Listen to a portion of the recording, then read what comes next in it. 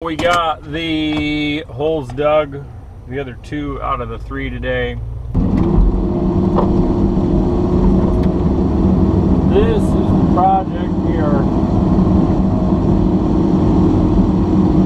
working on this week. You can see all the way down there. What's going to happen, they're adding on to the cell phone towers as far as equipment way up at the top. It's changing the load requirements for the guy wires. So we have to build new piers, change the position of the piers in order to support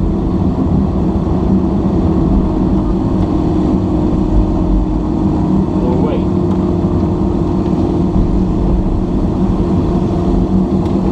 And that's it. Pretty simple. Hole in the ground.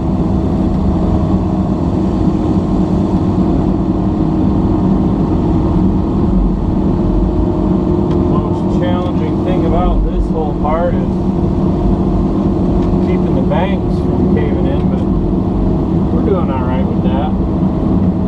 Probably should have took some more across over there by where the laser's at, but it's alright, it'll be alright.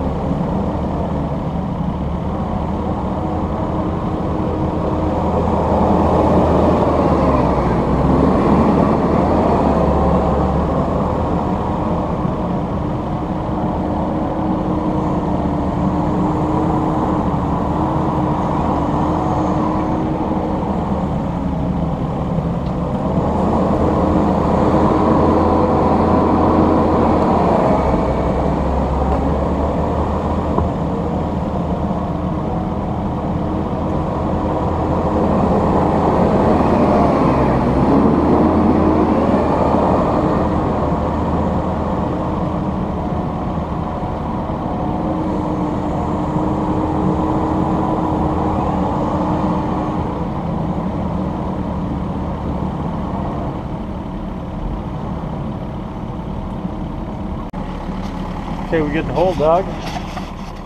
Bammo. 12 feet wide, 3 foot by 3 foot, 7 feet deep to the bottom. That's all there is to it. I'll get this stuff up out of the way, clean the cracks, and that's it. That is all good. Went pretty well considering all of the snow. And that's really it. I don't have a whole lot more to say, but I do have an idea. You guys have a lot of good questions, and it's getting to the point, it's getting close. I can almost answer them all, and I try to answer them all. But I'm thinking this. One afternoon, say at 7 o'clock Eastern Standard Time, I will do a live Google Hangout. Shit, we're stuck on this. Why don't they salt this? I mean, come on, people. I will do a live Google Hangout, YouTube, whatever, and answer all your questions. So if you guys want to do that, comment below, say yes, I want to do that.